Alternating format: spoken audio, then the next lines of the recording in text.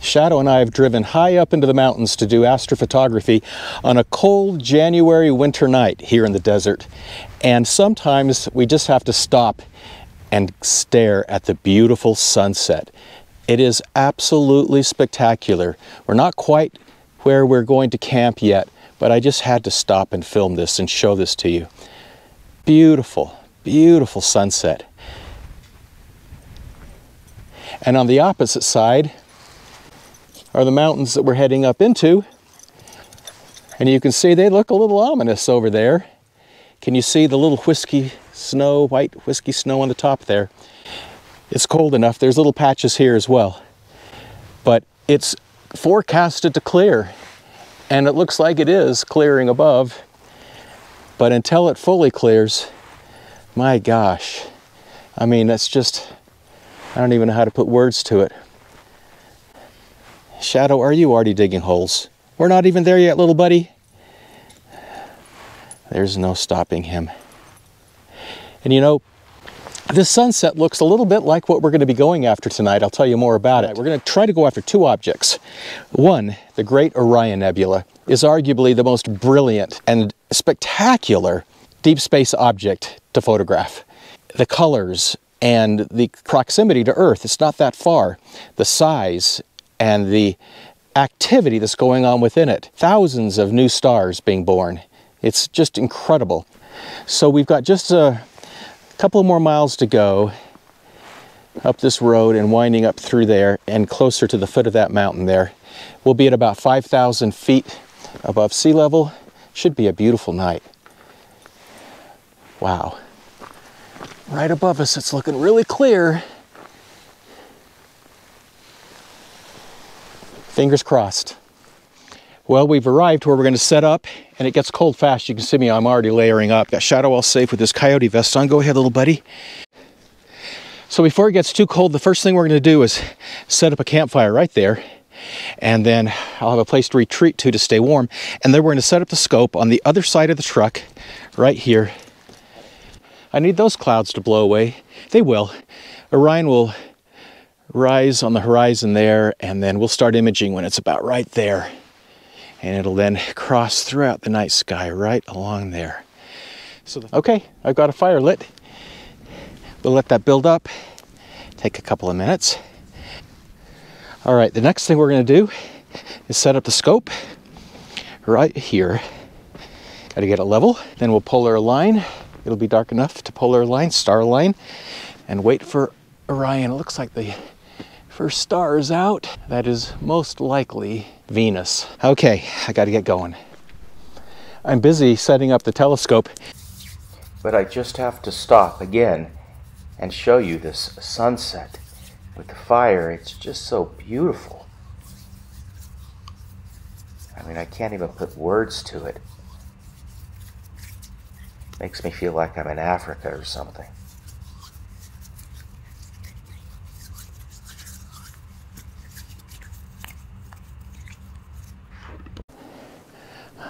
All right, I got to get back to setting up.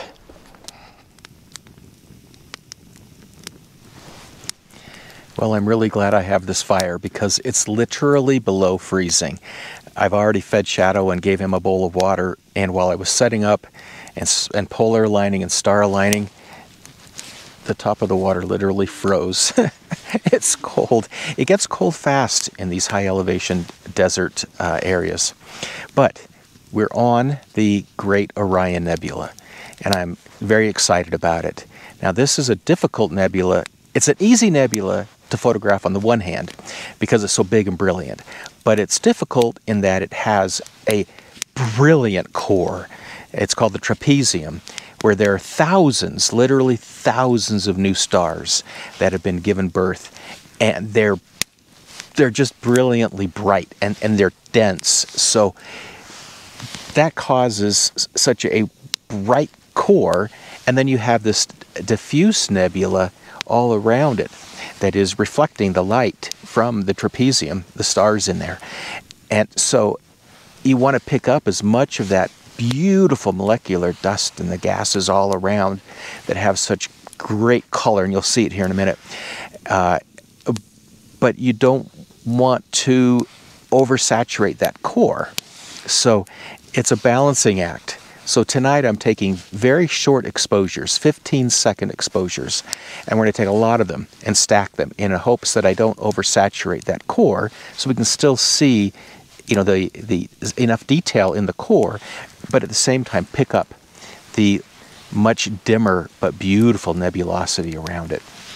So we're going to let the rig do its thing there for a minute. So for the time being, and you can tell that I'm even kind of stuttering because it's so cold, we're just going to sit right here by the fire and try and stay warm.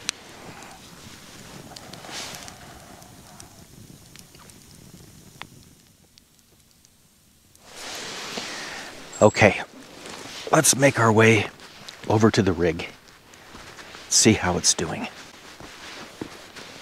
Okay, you can see now what I was talking about, how brilliantly bright that trapezium core is. This is a star nursery, and there are, as I mentioned, literally thousands of stars in that area right there that have been given birth. And this has been intensely studied by the Hubble telescope and the Spitzer telescope and others, and they have even observed around these new stars the creation of solar systems, as dust and molecular dust is forming disks around the new stars, and they will eventually coalesce into planets. So we're literally observing not only the creation of new stars, but of new solar systems. Really exciting. The nebula itself, the Orion Nebula, is about 24 light years in diameter, and it's about 1,300 or so light years from Earth. So let's just let it do its thing, and we'll come and check on it, and I got to stay warm by the fire. Well, we're on our way home. We had to cut it short tonight because Shadow wasn't feeling very good. That's not the typical Shadow right there. Just after I filmed that last, we were looking at the monitor, Shadow came walking kind of slowly up to me. I could tell something was wrong, and he's just not acting normally. That's not your normal hyper Shadow. So I don't know if he got into something. It's too cold out there to have been bitten by a rattlesnake or something like that. And he doesn't exhibit those symptoms. He does have his rattlesnake vaccine, by the way, and there is such a thing. But I think he might have eaten something. He's always trying to eat something, frankly. But I think maybe he ate something. So I'm going to take him home and make sure he's okay. If I have enough time on the image, I'll process it in the morning and show it to you. If not, then you won't be seeing this video. Well, we're home. I got Shadow home. He likes to sleep right there on the top of the couch. But you can see he doesn't feel good. I'm going to give him a good check over. Something's not right. Well, Shadow is back. It's Sunday morning, and we were out. It was Friday night when we went out. And I brought him back, as you know, and all through the night I checked on him, and he comes Saturday morning, he still wasn't doing great. So I took him to the emergency vet, because my regular vet wasn't open. And, Shadow, you're crushing me. They checked him over, they checked thoroughly, they couldn't find any signs of any, external problems like a bite or, an injury. They concluded, like I had, that he'd probably eaten something. And, but he wasn't getting worse, so they advised me just to take him home and keep an eye on him, which I did. And by midday Saturday, he was improving dramatically. And now, well, there you go, the typical Shadow. And he's helping me to process this image. Now, this is really, really interesting. When I got back, and I actually went through the 15-second exposures, and I had a series of them, I really only have about 9.5 minutes of usable sub-exposures.